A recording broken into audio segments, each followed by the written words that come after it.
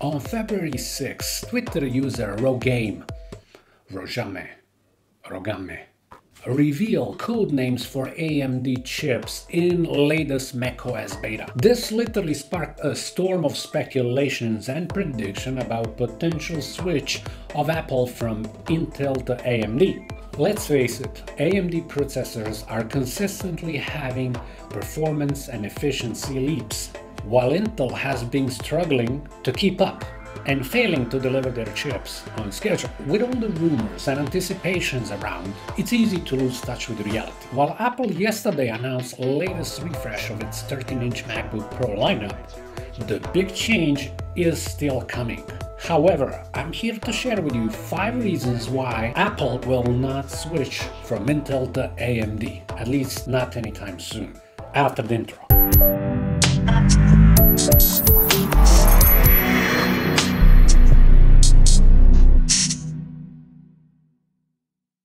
Hi guys, and welcome to AMD Tech Channel. My name is Marco and this is your weekly fix of news, leaks, rumors and opinions.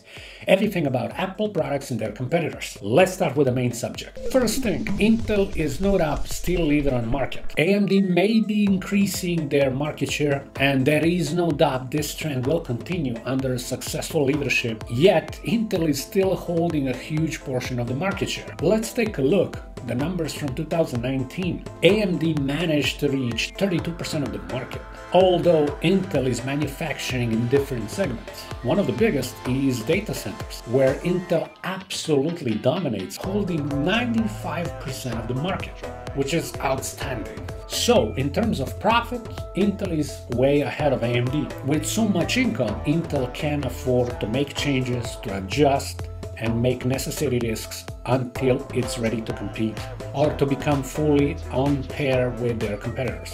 Second, Intel processors are still powerful enough. With massive improvements, AMD surpassed Intel. They run over 10 nanometers and reach 7 nanometers production node, starting with Epic Rome, thanks to their partnership with TSMC, while Intel was having difficulties leaving 14 nanometers manufacturing process. Still, even with fantastic AMD multi-thread performance, Intel still holds the ground in single threads and in gaming. Besides, Intel attempts to reach 10 nanometer process till the end of 2016 have failed, which backfired at them, so they were forced to start over. Third, Apple is developing their own in-house processors. It's been a couple of years already since we started listening rumors about potential desktop notebook class CPUs designed by Apple.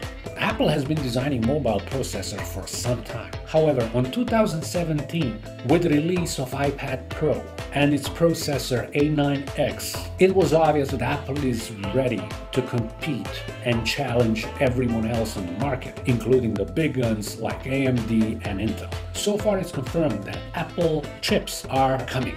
It's no secret that Apple wants to deliver a whole package, hardware and software. With design of their own GPUs and CPUs in-house, this will almost be complete circle. A fourth thing, Apple cannot afford not to be cautious. Apple's transition from PowerPC to Intel 15 years ago was risky and hard, but eventually turned out to be successful. Intel may have issues for some time, but MacBook and Mac sales have been steady, which it doesn't mean it's efficient for Apple. Unfortunately, making transition from Intel to AMD while simultaneously designing your own chips for desktop and notebooks, even if Intel is struggling, Apple will be just fine until they release their own processors.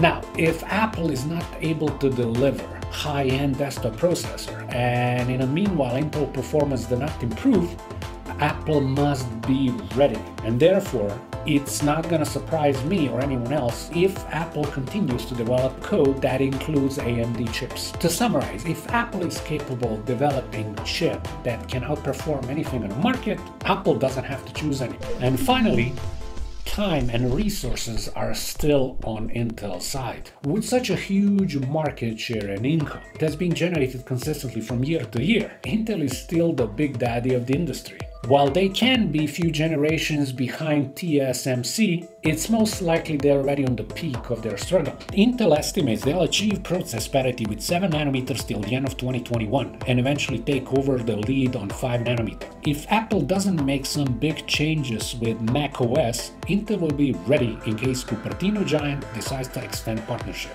Now, what do you think? Will Apple switch completely to their own processors, or they will continue their partnership with Intel? Or will they move from Intel maybe to AMD? Please write in the comments below. If you like this video, press the thumbs up and share it with someone else. And if you prefer this type of content, don't forget to subscribe and click notification icons so you don't miss the next episode. Thank you for watching and have an excellent day. Bye.